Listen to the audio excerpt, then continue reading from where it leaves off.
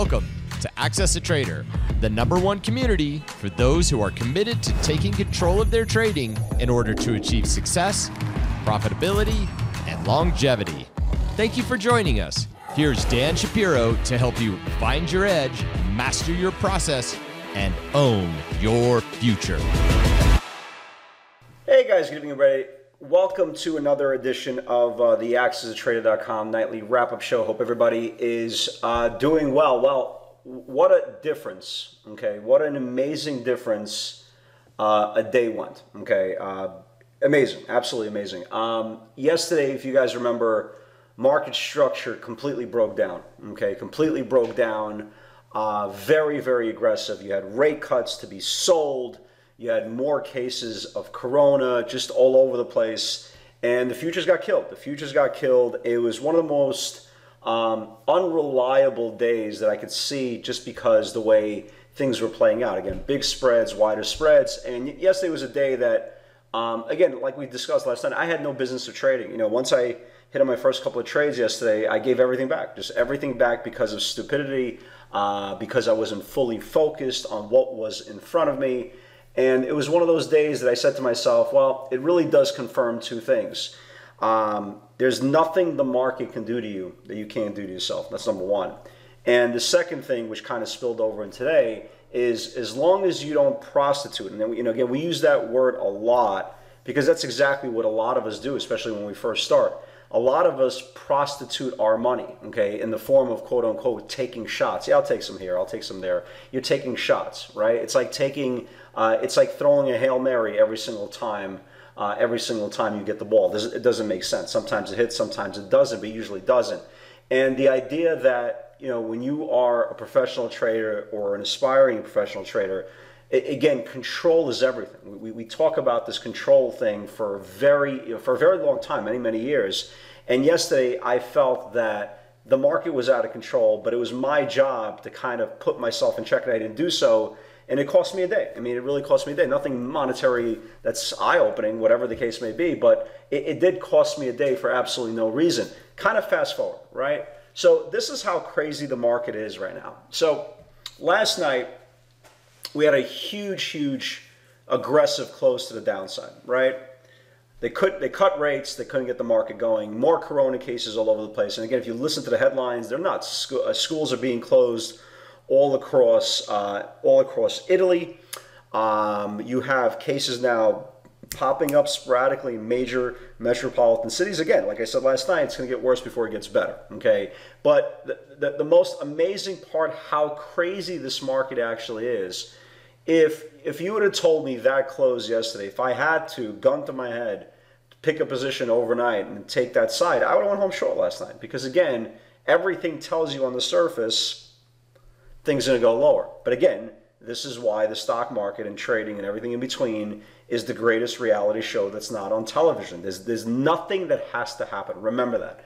Our opinions are just areas of concentration that we're just collecting data. I talk about this collection of data a lot. It's not just a word I use. I use it because I formulate an opinion for the next day. So everything we talked about yesterday, literally every stock I had on my watch list for today was a short. Every single one. We talked about the themes, right? Again, we talked about the themes. Again, casinos, hotels, restaurants, airlines, right? All these things, right? All these things. Who the hell is going to book a cruise right now to Italy? Hey, honey, surprise. I just booked us a cruise to Italy. Said no one ever, right? At least not today. At least not anytime soon. So everything, my thought process, my opinion, everything I had was on the short side today. And obviously, the market gaps of 500 points. But the one thing that I've learned many years ago, okay, you don't just throw your thesis. And also, obviously, I liked Tesla as well. We talked about Tesla short as well yesterday. So I had my opinion coming in today. Now we just wanted to see how the futures were going to cooperate. And lo and behold, obviously, we gap up 500 points on of all things. Joe Biden won something, blah, blah, blah. Nobody cares. At least I don't. Again, I don't get into politics. At least I don't online. And when I do, I got to shoot myself in the head. But it's never going to end well. So I don't. I'm trying not to, right? Try not to. So the market, quote unquote, is up because of Joe Biden winning, blah, blah, blah, blah, blah, and nobody cares. Just the same way any politician for any party wins, blah, blah, blah, and nobody cares. So the market's up. So I said to myself, I said, look, we have to let this play. We have to let this market play out, right? Again, nothing's going to happen here at the open. I doubt very much that, again, all these names that we're watching that had potential breakdown technically will be bought on the open. I just can't imagine. The first thing I said, all these plays, airlines, casinos, restaurants, hotels, restaurants, airlines, all these things. I felt that anybody who bought these things at the open was going to lose money. That's the first thing I said at Morning Strategy. And again, this is why you have to think. You have to do research. You have to do homework. You have to have an opinion and wait for that to confirm. So I didn't go out and buy the open. I waited for these things to get weaker and weaker and weaker. And the game plan played out perfectly. And today was definitely one of the most aggressive days, right? Most aggressive days we've seen. The game plan was perfect. Airlines, right? Airlines, casinos, cruise ships, everything. Starbucks, this, that, the other thing. We talked about it this morning. That was our game plan. We wanted to sell them, and we did. And we did this perfectly. And again, this is where, I tweeted out this morning. I go, naturally, we get a 500-point gap up. Initial value is to the short side this morning. I have my list of all shorts coming today. I want them to get every opportunity to work. And they just started going one by one, guys. Literally one by one. Everything, just one by one. Las Vegas Sands, green to red, smashed. Wynn, smashed. RCL, smashed. This BYND never got there. Dallas, I said, hey, needs momentum to flush below 46, but there was also a sneaky pivot, right? I'll show you in a second as we get there. JetBlue, green to red, smashed.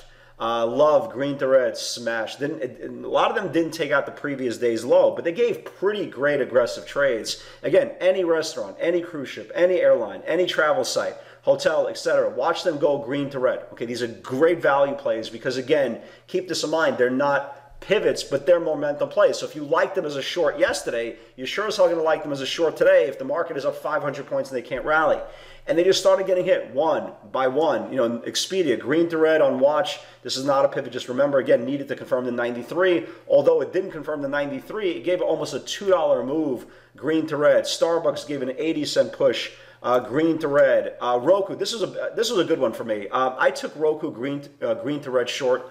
And this is a great, I love trading technology, beta. So green to red short, note this is not a pivot, just momentum. It needed to build 105.50. The problem is it went green to red like 108 and change, right? 108 and change went green to red. It put in the low around that 108 and teens, rallied back. I started shorting it on that 108 level, and I knew that 105.50 area was going to be important, so it kind of held that area, and I covered my short, but it was great. It was a beautiful trade. It didn't participate, right? It didn't participate. It just got destroyed, right? Green to red just got destroyed. Look at this candle. Green to red, destroyed, never took out the 105.50. I still like it for the future on that level, but that was a beautiful trade. Beautiful, beautiful trade. Dallas, again, here's my sneaky area, right? Dallas, sneaky area, if it builds below, can flush 47. And again, although it didn't take out 46, or at least I don't remember taking it at 46. Again, look at the flush, right? Look at the flush. Went right down to the 46 area. It still gave $1 on the trade. It's a beautiful move. Again, it's an airline. It's not like you're making $1 in the video. These are airlines. They don't trade, they don't trade like beta. The fact that you're getting $1 move on these things are pretty good. Roku, again, was great. Take on the way down. Expedia destroyed, take on the way down. Tesla was definitely the move. Okay, Tesla was definitely the move today. Again, it didn't participate. It gapped up, didn't participate, started putting in lower highs. I said, watch this green to red trade. Note this is not a pivot, just momentum. Again, with Tesla, it's very, very important. However, this is supposed to be obviously a 737, not 437. If it starts building, right? If it starts building under 737, it could get aggression down, experienced traders only. Obviously, I think I have to say that every day for experienced traders only, just because, again, a lot of new traders get FOMO and they can't stand the emotional swings behind the stock, but it's very, very important to understand what you can trade, what you shouldn't trade, and what you could trade based on your experience level. Destroyed, right? Destroyed. I said there's a shot. That Tesla could get down to 725, 726. Hold on. Expedia flush. RCL got killed. RCL got killed. It was down 2. Even took out the natural pivot 7670. Got murdered. Yeah. So here it is. So it got down to this 737 level and it held perfectly. So you see how important this level is? It needs to get under. And slowly but surely it started making way down. Starbucks new lows. Solid value today, just babysitting runners, blah, blah, blah, blah. NVIDIA was good. I took this NVIDIA trade. It was really good as well. NVIDIA 73.90, 74 needs to build. I mean, this was a really high value day, right? So here was the 73, right? 73.90, 74. And the damn thing went to 76 and change and then came back in, remounted at 76.20, went to 84. I mean, just huge. Just an absolutely huge move. 1,100 point in the Dow. Things will get exaggerated. So NVIDIA was really, really good as well. Take sales. Obviously, take sales. Well, this is turning out to be a pretty darn good morning. Check, check, check. What a difference in the, in the day. Market structure, my goodness, that's true. So here is where we here is kind of where we talked about why technical analysis matters. So it stopped at 737. I keep on putting 437. I apologize. That's my dyslexia kicking in. Tesla kept on. I go 737, still valid, not 437. So here was a monster move. I mean, really, really monster move. So here's a 60-minute view on Tesla, right? So here's a 60-minute view, and if you notice here, right? If you notice here, it kept on stopping right over here, right? Right over here was 736, 737. I knew it had to get under. Okay, I knew it had to get under, and once it got under the second time, it was dead. I said it was going to get down to. What was my number I was looking at? Forget about this VIR. I never got up there. I said it was going to get up to. Yeah, the Wynn got killed. Then there was a fraud piece on JKS. Went down 80 cents. I usually don't put these, but I had to. I think this was a pretty good play. So for all you guys that took the trade, went down almost about $1. So yeah, so here's the deal. So 737, take on the way down, and the most important part is if you look at my regular Twitter account, I turned around, I said it could get down to 726, 727, and went right down to 724.73. So really, really aggressive move. And again, the macro part is what I'm seeing now is that. Not that we're negating, okay? I'm not saying we're negating. We're not negating the coronavirus headlines. I'm not saying that. What I do like, what I'm seeing is the market. And again, you can use the Joe Biden wins, blah blah blah blah blah. Nobody cares as an excuse that we rallied. But more important is the fact that we engulfed or almost engulfed yesterday's sell-off, right? Actually, we did engulfed yesterday's sell-off. Now we're kind of in striking distance to do two things, and this is very, very important, okay? If the Qs can get above 20.25, right, and reclaim the 50-day moving average, we have a move all the way to 25. Now, what does that do? Obviously, technically, the bulls reclaim, right, momentum or sentiment, and the second thing is slowly but surely, as we do with everything that's bad in the world, traders start getting slowly but surely numb to this, okay? This is super important to understand.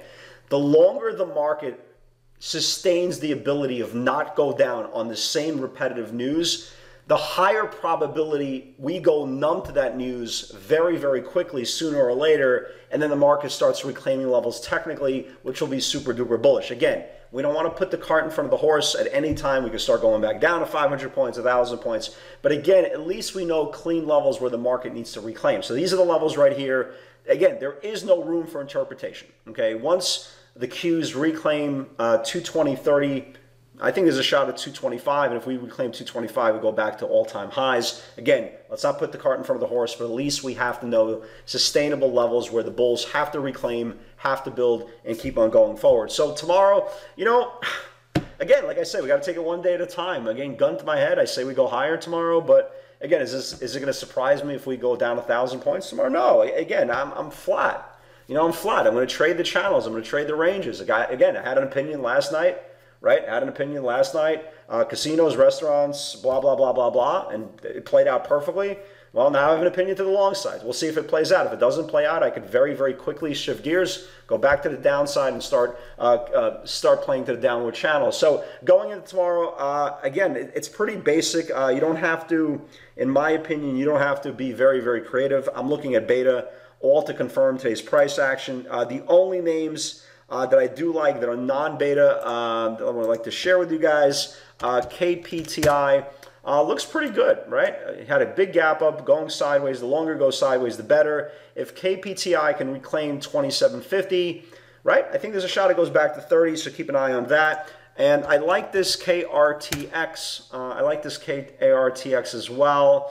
You know, I think if this thing can start reclaiming,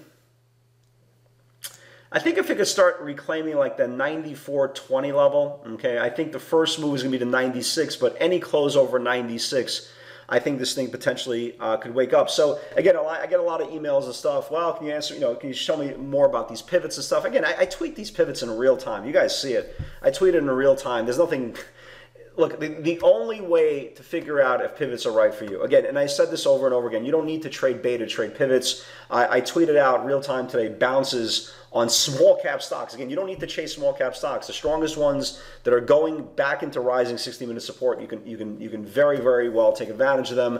The only way to see if it's right for you, just get into the live webinar for a month. Again, we have something running for $97 for the whole month, to see if the pivots are right for you. Guys, great job today. I mean, nothing more to say. Great job today, guys. Have a great night, everybody. Please get to morning strategy early, and with God's help, I'll see you all in the field tomorrow. Take care. Congratulations for putting in the time to take control of your trading. You're one step closer to owning your future and achieving the success you desire. Want daily trade ideas directly from Dan, straight off his personal watch list? Unlock our free PS60 Vault, where you'll get nightly updates on pivot opportunities we're watching for the next day's session. Click the link in the description to get started today.